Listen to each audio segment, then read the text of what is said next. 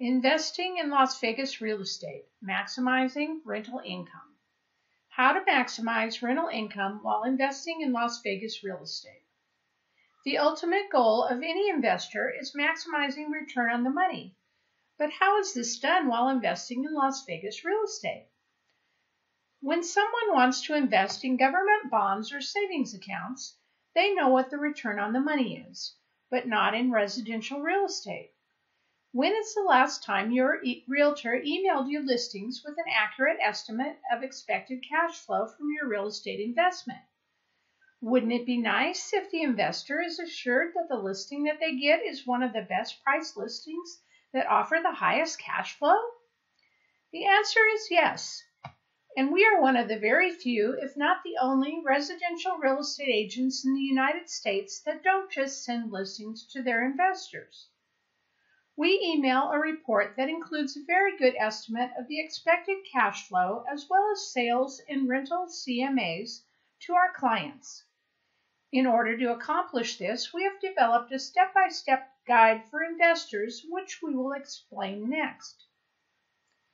Criteria to find the best Las Vegas investment properties. 1. The property should be one of the best price listings. 2. It should provide for the best net rental income.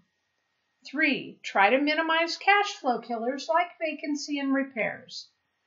Let's talk about finding the best priced investment properties. The best Las Vegas investment properties should obviously be the best price listings, and finding them is only possible through comparative shopping in a large area. In order to find the best priced investment properties, we look at all of the suitable listings in about a third of the valley, which we have found to be the best rental area. We have done this since 2011 and are very familiar with pricing in the area, so we can eliminate most listings quickly. However, we have to do a comparative market analysis, or CMA, to decide property value on the borderline listings, and this is very time-consuming. Additionally, brand new listings are usually priced too high, and in order to get a good deal, it should stay on the market for a while. So we track these listings and lose most of them to other buyers, but those that remain will be very good deals. 2. The property should provide for the best net rental income.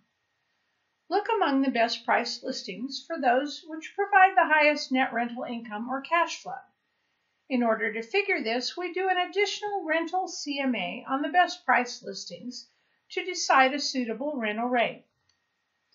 And then we deduct common expenses such as HOA fee, property tax, and insurance. Net rental income equal rental income minus HOA fee plus property tax plus insurance. If needed, we deduct any of the following as well: property management fee and pool maintenance fee, and SIDS, LIDS, and homeowner warranty. We call this net rental income, cash-on-cash return on the money, which is an excellent estimate of cash flow with a couple of modifications. If the investor wants to get a mortgage, then he or she has to deduct mortgage payments as well. But we have not talked vacancy and repairs yet. 3. Try to minimize cash flow killers like vacancy and repairs. The two biggest cash flow killers are vacancy and repairs. If a home should be rented for $1,500 and is rented for $100 less, this may be due to renting it in December. Then the investor loses $1,200 per year in income, or 6.7% of income. But if it stays vacant for only 2 months, the investor loses $3,000, or 16%. So we have to make sure that vacancy is minimized.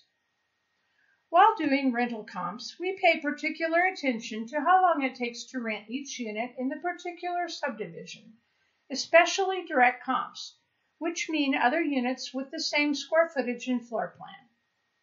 There are subdivisions here that rent 13 out of 14 of their units in less than 2 weeks. An investor who owns an average unit in them has an excellent chance of renting it in 2 weeks or less.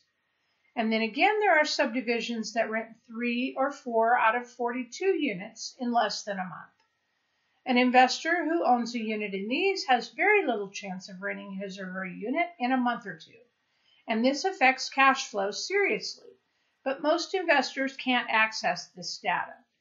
We only send listings from units and subdivisions that rent the majority of units in less than a month to cut down on vacancy. The other issue is repairs, and we try to minimize it by selecting units that were built after 2000. One of the reasons is low E windows that are necessary for Las Vegas, which homes built in the 1990s lack. The other factor is laminate wood or tile flooring in living areas and avoiding carpet, as it gets worn out and stained after a while. We also request that our clients get an inspection so problem areas are identified before buying the property. These are only a few of the considerations that go into finding the best investment listings, but we can't discuss them all in a short video.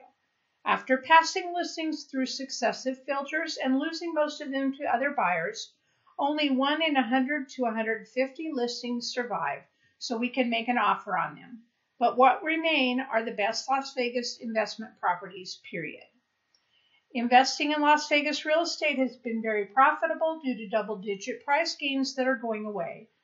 However, rental rate increases lag price appreciations, and even in a flat market, they will go up for a few years. And so does the cash flow generated by investment properties. This is Karen Sabrzadeh of LasVegasForUs.com and Realty One Group wishing you a great day.